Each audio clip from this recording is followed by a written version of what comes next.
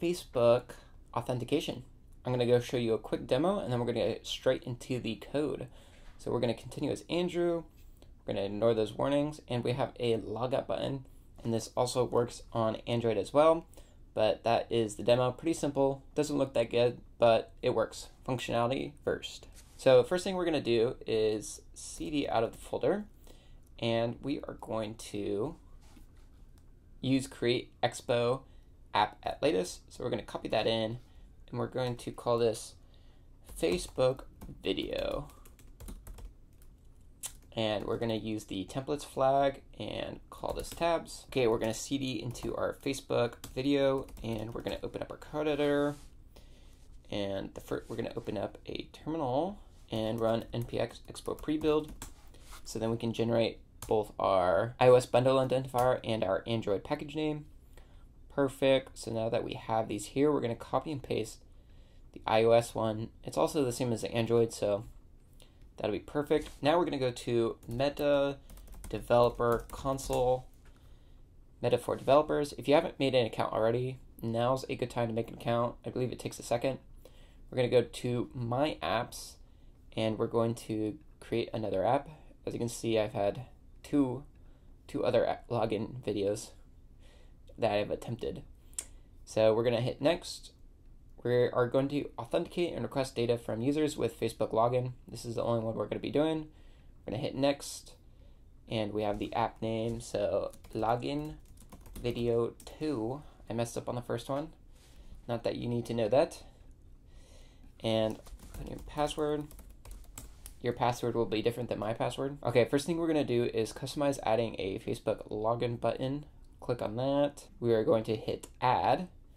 So now we have access to the email. Now we're going to go to quick start, and we're going to hit iOS. We'll set up the iOS first. Luckily, Expo takes care of all this native code for us. The only thing we have to change is this app.json, which when we run npx expo build, it will run and generate the native code based on this app.json file. So we'll be back here later. So first thing we're going to hit is next. Bundle ID is not that, but it is com.andrewheim at Facebook video. I'm going to copy paste that in, hit save, continue, and we're going to enable single sign-on. Boom, and then we're done with iOS. Go to Android, we're going to hit next, next. We're going to throw in our package name, which is the same as the iOS bundle identifier, and then we're going to, as you can see, we're going to copy and paste this and then add main.activity at the end. So main activity, save, and hit continue. The next thing we're going to do is add your development and release key hashes. So we're going to, I have a Mac, so this might be different for Windows, but it looks like it's basically the same. We're going to get the SHA1 key from our debug.keystore, and then we're going to convert it to base64. So we're going to copy paste this in, and right now the path is currently inside the app, and then right now we just have to cd into the Android, the app, and then the debug.keystore, and so that's why I changed the file path to that. So we're going to cut that, paste it in, and it says enter keystore password. I just hit enter and it works. So I don't know if you have a different password. We're going to grab that, the last line right there, and that is what we're looking for, and our key hash. We're going to copy and paste that in, and I had this problem earlier. The UI is a little messed up, so I just have to zoom out, hit save, hit continue, and enable single sign-on, zoom back in. All optional. That might be fine for you. Now we're going to go to our app settings into basic. And now that we have our app ID, app secret, and everything, we can now go to firebase.com and set up Firebase. So we're going to go to our console, and we're going to add our project name. Please like video, exclamation point. Actually, we'll throw in 2, might as well. And if you haven't liked the video already, please do. And then hit create project, hit continue. And so the first thing we're going to do is set up the authentication. So we're going to go to build authentication, get started. The first thing we're going to do is add Google. And the reason we're doing that is because this allows it to generate a reverse client ID in the Google service.json file. And I'm not really sure why, but it's kind of a bug, but we just kind of have to do this every time we work with Firebase. So now we're going to add a new provider, add Facebook, hit enable, and now we have our app ID and app secret, which luckily we have inside this app right here. So we're going to copy and paste those two. So app ID, app secret, or I guess we'll show it and then we'll see it. Don't tell anyone though. It's a secret. And then we're going to hit save. Okay, now we are going to our project overview, and now we're going to add create our iOS and Android apps in the Facebook console. So first thing we're going to do is grab this bundle identifier, and we're going to add that there. We're going to say, ooh, also comment and sub. That's a good one. So, if you haven't subbed or commented, leave a comment and sub. But thank you if you have. Now we're going to download the Google service.info.playlist, hit next, next, and then continue console. Perfect. Now we're going to go to and make our Android. We're going to use the same Android package name, and blah, blah, blah. That's the first favorite one. Okay, now we're going to get our SHA1, which is basically the same line to get the SHA1 key that we used earlier, but I've been going to this GitHub thread to use it, and so it's basically the same now. And again, we're going to remove this and then add in the app, and then cut that, and then use that to grab our SHA1 key. Perfect. Copy paste that and add it to our debug signing certificate. And then we'll register the app. Download, hit next, and continue to console. So now we have both of our Google Service plist and JSON. So we're going to go to our Finder, find those files, and I forgot to delete these ones, so we're going to delete these old ones. These are the new ones. And so we're going to change the name.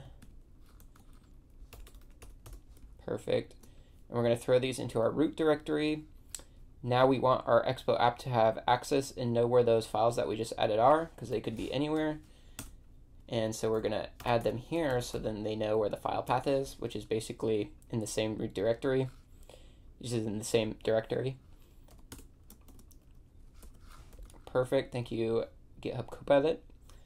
So now we have the Firebase and the Facebook setup. Now we just need to change up this app.json file, and we're going to be working on this plugins array right here. So the first thing I'm going to do is just copy and paste all of these plugins. See, these are the basic plugins. You can find these on react-native-fbsdk. Here, I'll just show you right now.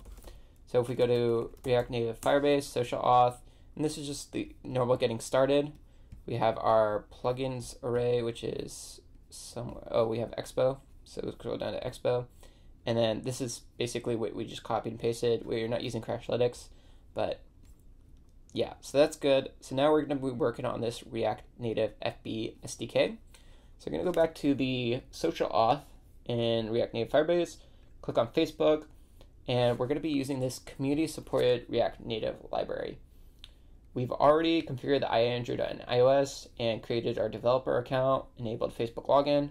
We've also enabled Facebook login on Firebase. So now we just need to change the plugins, and then we can get into the code. So first thing we're going to do is go to the package, and we are going to go to the plugins, and it gives us a good example right here. And we're just going to copy and paste this plugins array, or no, not the whole plugins array. We just want this React Native FBSDK example, and we're going to replace this with it and add a comma in the right spot. And so now we just need to replace it with our app ID, client token, display name, and scheme. We'll change the display name right now to sub if you haven't already, and you can change that to whatever you want, but you can also use this one as well. And now let's go to here, get our app ID, copy paste this in, and as you can see, it's going to be the same as our scheme, but just with a FB at the front. We're going to grab our, we're not going to grab our secret. The next thing is our client token, which can be found in advanced. Scroll down, and there's our client token. Copy paste that bad boy, put it in there, save it, and now it looks like the plugins and the app.json file looks good. So now we are good to go, and we can say npx expo prebuild to generate the Android and iOS folders with the updated plugins. Oh, it looks like we forgot to npm install. So we're going to npx expo install all of these packages, which is basically app, auth, expo-build-properties. That this is all used for Firebase. This is used for the Facebook sign-in, the fbsdk-next, and then we have sh256, which is used in the code. And we're just going to install that now to make it easier and quicker. Okay, now we can run npx expo prebuild. Perfect. Now we can run npx expo run iOS. We'll start with the iOS first. Okay, it looks like our app is up and running. Everything should be working, which is always great to see. So what we're going to do is go into our actual app, and first thing we're going to do is delete these two. These are both for web, and we are on an app. So now we're going to do a new file, and we're going to call it index.tsx. I'm just using this as our entry point into the app to make things nice and simple. So we're going to generate a React Native component. We're going to save that, and now we're going to add that screen, or that layout, the screen that we just made, to our layout. Call it index. Boom. Now we are routing to this index, and as always, I like to add the safe area view from React Native, so then it actually shows up in the safe spot. Now we are going to the social authentication, and this is where the copy and pasting begins. So first thing we're going to do is get this button. Step 1, get the button, and we are going to import that from React Native. And perfect, now we have our Facebook sign-in button. It doesn't work yet though, so now we're going to, we have two different functions. We're going to get the function, it's called onFacebookPress, and we have this normal one, and then we have this limited login. For some reason, I wasn't able to get the regular login working with iOS, but it works with Android, and this only works with iOS. So what we're going to be doing is using this iOS one first, and the setup is a little bit more complicated, so that's why we're doing it first. But basically, first we're going to copy and paste the entire function inside, and let's make sure all the imports are good.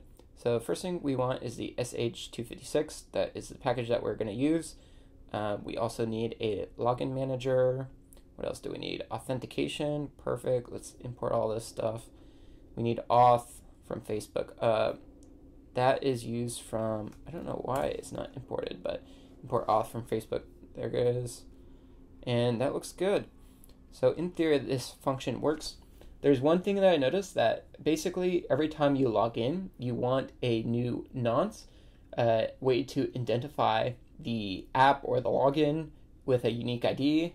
And so I'm not exactly sure why we have to do this, but basically we're going to take this nonce and then generate a 256 every time we log in.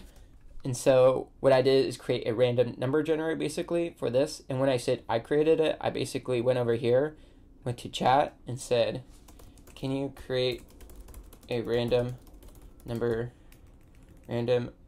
nonce generator for me? Perfect. Yeah, and this is what it came up with last time, and looks like it's still good. So we're just gonna add that in there. Oh my days. Okay, there we go.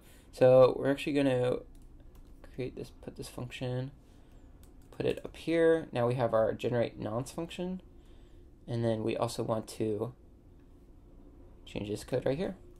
So now instead of the nonce that was 1, 2, 3, 4, 5, 6, we have this random nonce generator. So that is perfect. This is an error that popped up earlier, but we're just going to take care of it now. So now that we have our iOS function on Facebook button press, now as soon as we log in, we should be calling this auth.signin with Facebook credentials, and this will trigger the on-auth state change. So now we're going to listen for the on-auth state change, and we're going to implement this section. So first we're going to grab these use states and use effects, add it at the very top, and import use effect as well as the use state. Perfect. Now we are going to have our main app navigation, which is right here. We're going to throw this in here. So instead of this login button, we want this safe area view that we are working with right here. So we're going to cut that and throw that here. Perfect. We'll add a little semicolon at the end. So this is still accurate to that. And then once we log in, we will also want to add a button that signs us out. And I always love GitHub Copilot like that. And everything looks good. So now we're going to save it, and we're going to hit Facebook sign in and cross our fingers, and hopefully it works. Submit for login, continue as Andrew. And there we go. We are inside our app, and let's change this to a safe area view. We always love the safe area view. And now we can hit sign out, and there we go. We have our iOS Facebook sign in working. So now we're going to exit out of here. We're going to exit and run npx expo run Android and work on our Android. So we basically are going to have two different functions. As I said earlier, we have our Facebook iOS login, and we have this function right here. This one is what worked for me with Android, and this worked for me for iOS, and they were not interchangeable.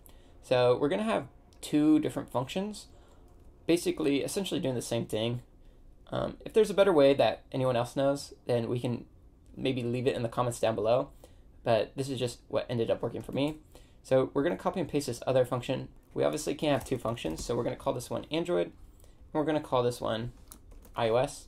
So we're going to do a little tricky thing. We have on Facebook press iOS, and then we have Facebook on Facebook button press Android.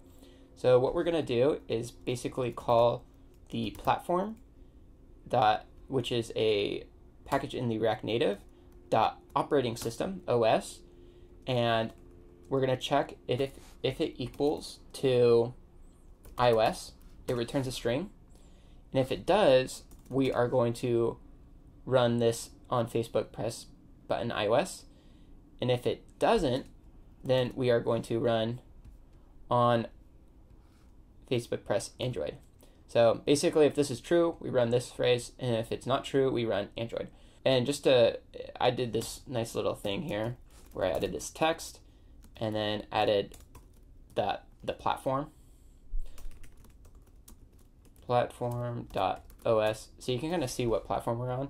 So we're going to see what it evaluates to, and we're actually going to copy and paste this and throw it up here so you can see it here.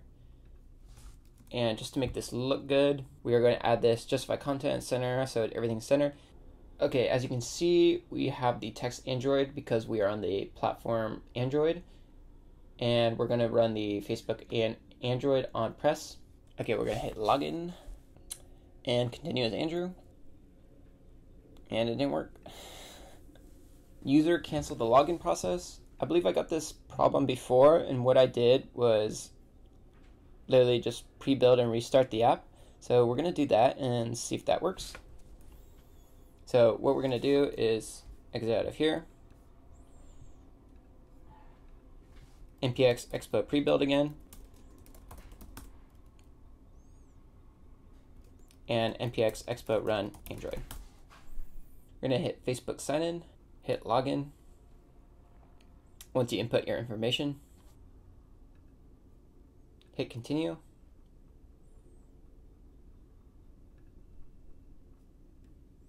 Property access token does not exist. Okay, so we forgot to import access token in our Facebook Android props, so we're going to save that. I'm going to minimize and sign in again. Okay, we got the same error, so we're going to exit out and run npx expo run Android again. So we're going to run Facebook sign in, continue as Andrew.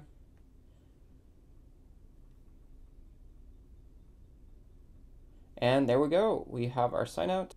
Just for a couple style points, we're going to copy and paste this, add this to the save area view, and boom, we have a nice sign out button, which we click and we sign out. And that is the video. Thank you for watching, and let me know what other videos you would like to see.